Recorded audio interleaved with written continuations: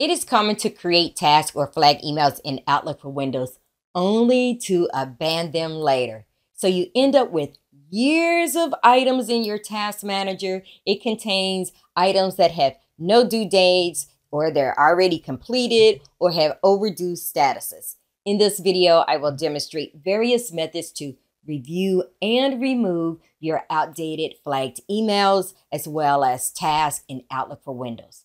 Also, here is a great opportunity to start fresh when you learn about the To-Do app.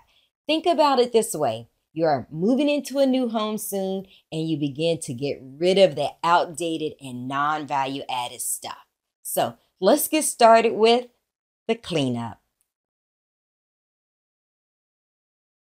So I have navigated to Adele's mailbox in Outlook Desktop, and let me set the stage for you. I'm going to show you how you can filter and search for flagged emails in your mailbox, and then I'll show you some tricks and tips in removing the flagged emails and tasks from the task manager.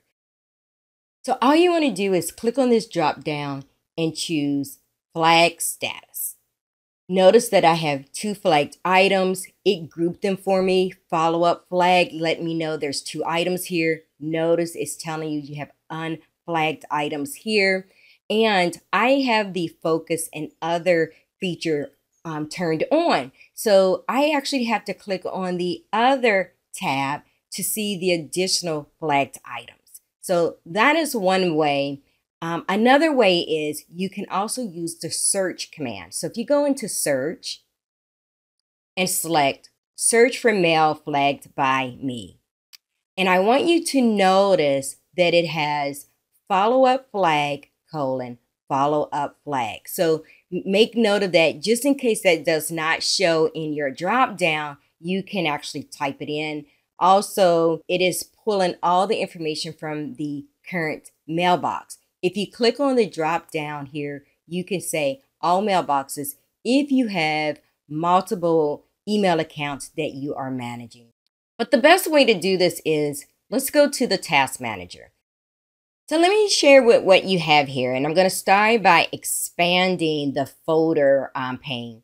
Here, this is going to give you the list of all the accounts that you have access to. Notice under my tasks, when you click on the To-Do, it is actually the simple list, right? It's going to show you, your task subject, your due date, categories in folders, which is very helpful because now you know what folder it is saved in, as well as your task status. So it's either complete or incomplete, right? So when you look here, if you see a flag that's letting you know that it's incomplete, and if it is a check mark, it means that it has been done. You have the ability to look at all your tasks for every account, or you can just click on an individual. Let's look at Adele only. I see her task and flagged messages, as well as Nestor. And if I go back to the to-do list, it is showing all of them. So really helpful. Let's review the ribbon across the top. Couple things. Okay, so let's start with delete key.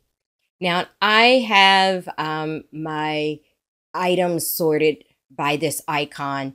If you don't see anything here in this column, if it's blank, that means that it is a flagged email. And anything that has a clipboard with a check mark, that is a task, because they are 2 different things and they behave differently.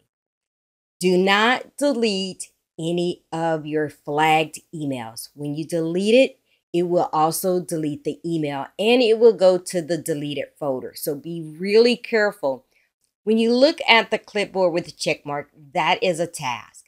And if you remove it from the list, it's actually going to delete it as well. So keep in mind that, should you accidentally delete a flagged email or task, it is saved in your deleted folder for 30 days. So do this carefully when you're cleaning out your task list. Here's a good time to take a quick break and hit the like button and subscribe to my channel for more Microsoft tricks, tips, and news. The other thing that I want to review with you is some of the views that are available to you.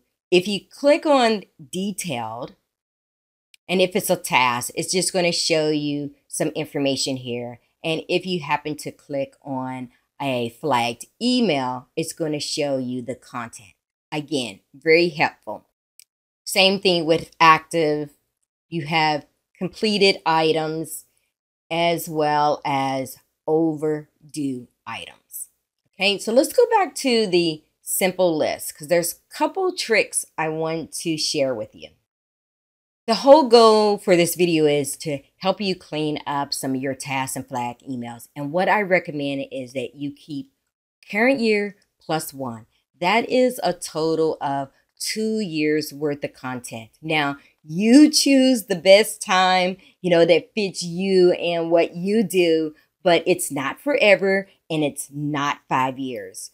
What items should you remove from the list? Think about removing any task that has no due dates associated with it if it's already completed or overdue, right? And I want to show you how you can look at some of this information. So in our columns here, there are 3 additional columns that I recommend that you adding. If you right click on it and go to view settings, go to columns, and the 3 that I recommend is assigned to, modified, and owner.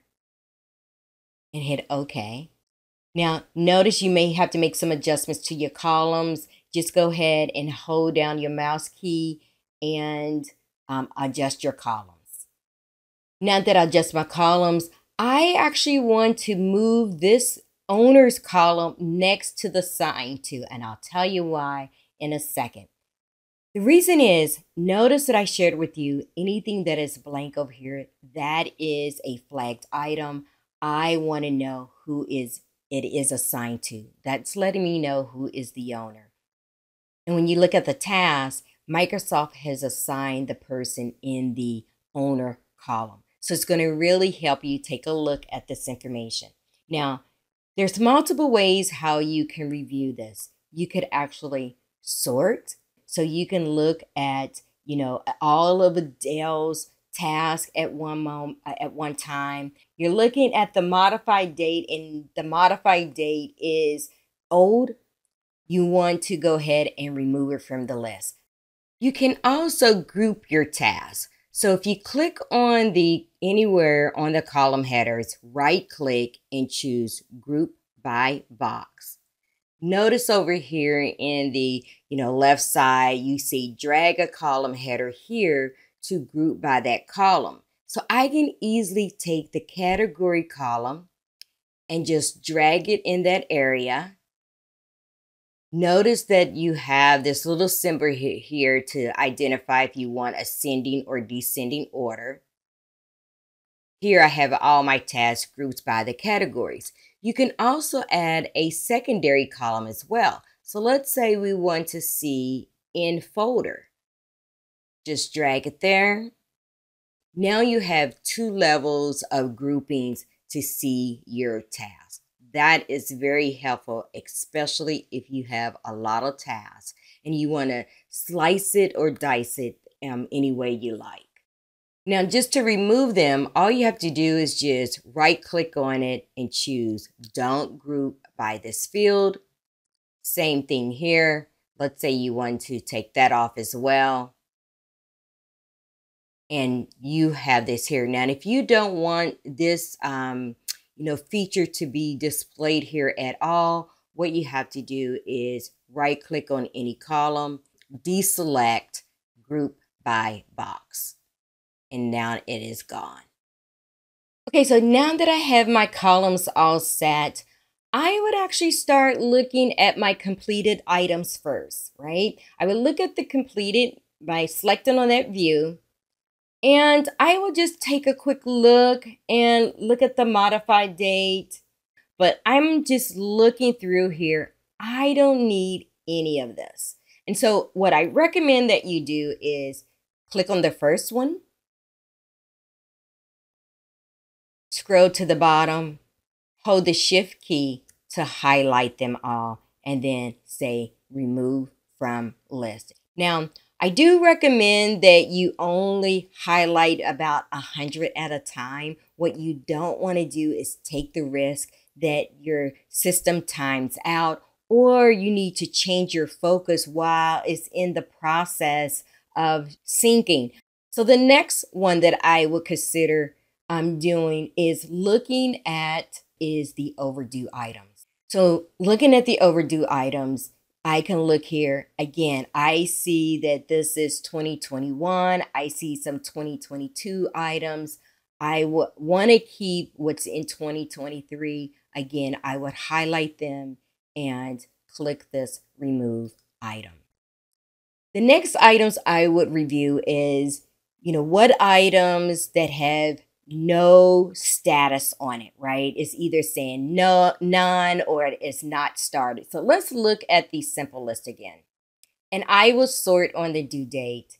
And anything that does not have a signed due date on it, I would actually go through the same process, look at the modified date. There's no due date on this, and remove them. So although that I did not remove items from my list because this is my test environment, for you, you will see that this list will start to narrow down even more. And then the last one that we will look at is active.